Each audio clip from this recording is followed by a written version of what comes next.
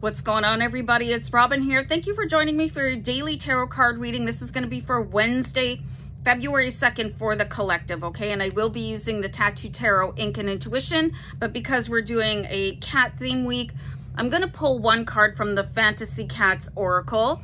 And Lacey's still giving me weirdo looks here. So this is a pretty incredible card. And it just happened to be, it's a coincidence that I pulled the Dreaming card. And the underlying message is your imagination and intuition, okay? And this is called the Tattoo Tarot Ink and Intuition. So I really love the familiar that is front and center here. And the way that it really appears that that character in the card is the moon, but sort of morphed into this deep and inner knowledge, okay? So the moon is quite fantastic when you are trying to manifest things, when you are focusing. There's different phases of the moon that there's better things to try to achieve. So really cool card here. Imagination and intuition, okay? So with your imagination, you can achieve anything that you have ever set your mind to. You just have to be able to let your mind run free and seek the sources that make you the happiest. I dropped a card, okay? One moment. Oh, good grief. Okay, so it was two cards. So we have the Knave of Cups and we also have the Temperance card here. So the Knave of Cups is just bringing you messages from your inner child, okay? So kids really know no bounds when it comes to imagination. They just soar in the things that they think about. They have these wild fantasies. And then somewhere along the line, temperance comes in. You know, we have to adult at some point in life, and we don't realize as we're growing up the freedom that we actually have. And then all these responsibilities kick in whenever you have to start working and supporting a family and take care of things and maintain this facade and structure. Okay, so this card here with your imagination, dreaming,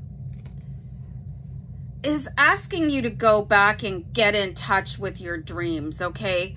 Like, when did you stop giving up on, when did you stop formulating a plan based on your dreams as opposed to formulating a plan based on your current reality, which is maybe a 9-to-5, or you're retired and making ends meet and paycheck to paycheck and getting, you know, the lawn cut, like all these practical matters, okay?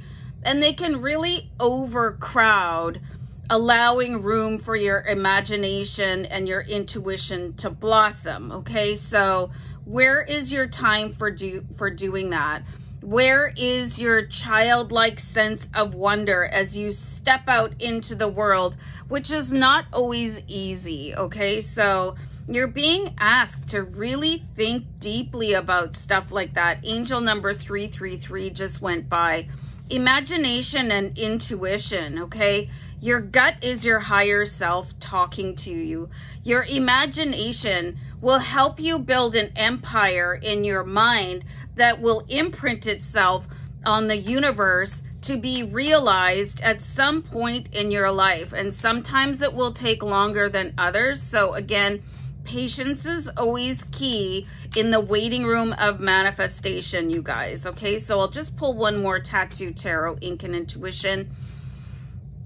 You can see that everything that you put your mind to is going to pay off for you. The Nine of Pentacles is sort of that reward for staying true to yourself, staying true to your dreams, your imagination, trusting your intuition. You could be feeling some sort of an invitation to do something that you always wanted to do, but now's the time. And it could feel a little bit reckless, but if you've got that burning fire in the pit of your belly to do something, you absolutely owe it to yourself to follow that dream and see where it takes you. Okay, so that's all I'm getting for this reading. So I am going to let you guys go, and I'll see you back here tomorrow. Okay, so take care. Bye.